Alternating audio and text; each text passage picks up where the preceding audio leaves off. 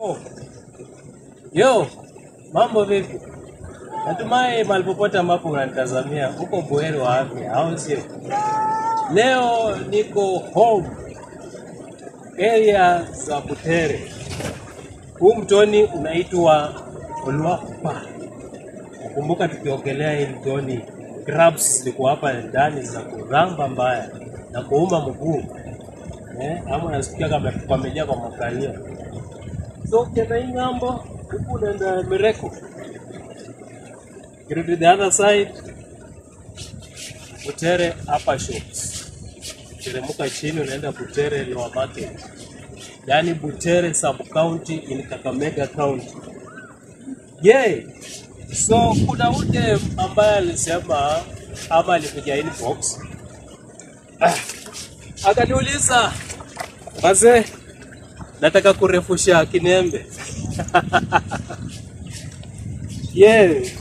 Anyway, unajua Waganda wakiwa wadogo huwa wana ni kama tu boys wakienda kutairiwa wanakuwa wanaume, sio? Sio pia madem wanafanyiwanga, kuna wenye wanakatwa vidembe na kuna wenye wanarefushwa.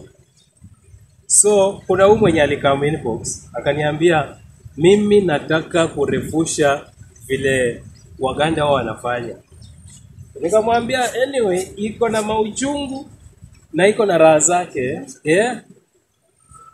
lakini hii huwa inakuwa mzuri akifanyiwa akiwa mdogo, sababu akiwa mtu mzima ni kama mtu mzima aenda tairiwe akiwa mtu mkubwa, hivyo itakuwaje?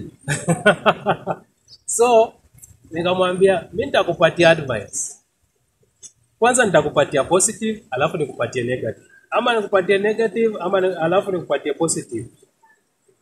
So the positive side ni hii, ni kwamba utasikia raha itakuwa kubwa wakati unapigana koni, inagusa ile place, unakaa faster, unaenjoy, msee akicheki hivi anabambika nayo. Hata wewe mwenyewe ukijiangalia hivi nyege na kupanda, wewe mwenyewe tu ukijigusa hivi unakaa. The negative side ni ukirefusha in the procedure ama in the process inakuwa na uchungu. Lazima itakuwa na uchungu sababu ni kitu ambayo unakula, unataka ikuwe kubwa, au sio? Before niendelee, nitakusii tafadhali uweze kufinya hiyo subscribe na ufinya hiyo notification bell. Ndio nikiupload another video unakuwa among us the first people to be notified, au sio?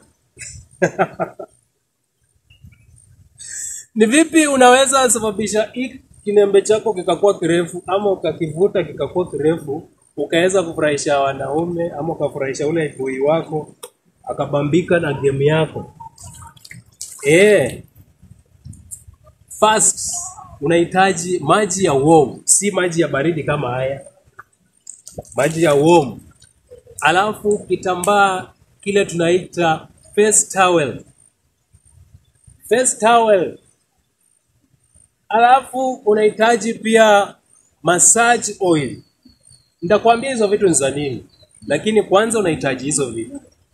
Maji ya warm, face towel, massage oil. Na sijasema itakuwa raha ama sijasema itakuwa ni kitu easy ambayo utaifanya tu mara moja alafu boom ikuwe tu hivyo vile unataka. Si lazima ina take process, ina take procedure. Unaelewa?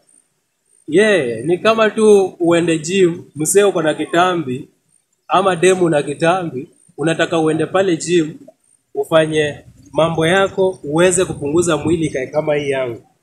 Uwezi fanya mara moja, tumeifanya day in day out, ni kitu ya daily. Umeelewa? Ndio uweze kukaa hivi vile niko.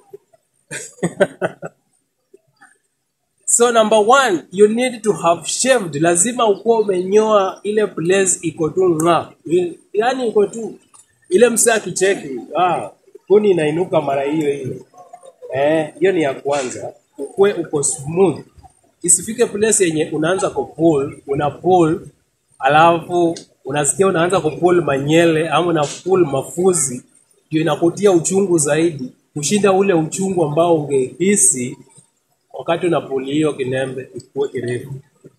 Jambo la pili, unaweza jifanyia mwenyewe ama utafute msee boy wako ama dem beshte yako akakufanyia. Ikwe unajua ni kitu kama unafanya ni kama unakamua, ni kama unakamua. Na unajua kuna nyege ndani, so itategemea ni msee yupi anakufanyia. Iko na nyege ndani, sio anakukula na kukamua, ni kama anakukamua kina refuka. Ni kama unavuta kamba ama unavuta rubber band irefuke. Vile wao wanasema nunu is elastic. Ni elastic pale kwa ile shimo, lakini sio kinembe, sawa? So jambo la tatu, unaketi in a position ambayo hata ukihisi uchungu hautajiumiza. Ni place yenye una feel uko comfortable, pako soft, ndio ikileta noma unaruka naye.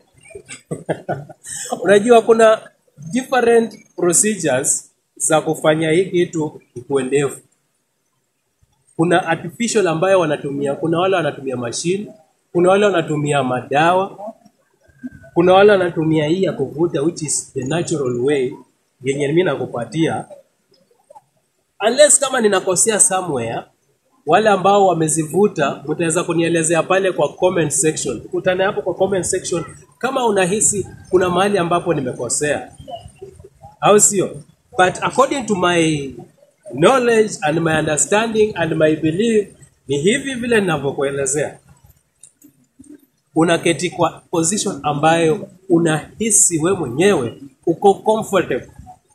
Alafu kisha kaa comfortable, unachukua kitambaa cha warm ambacho ni ile ambayo nilisema face towel, unakitumbukiza kwenye maji ikiwa kiko warm, si moto, si kitu ambacho unapika, ni kitu ambacho unakipasha joto iweze kukua soft.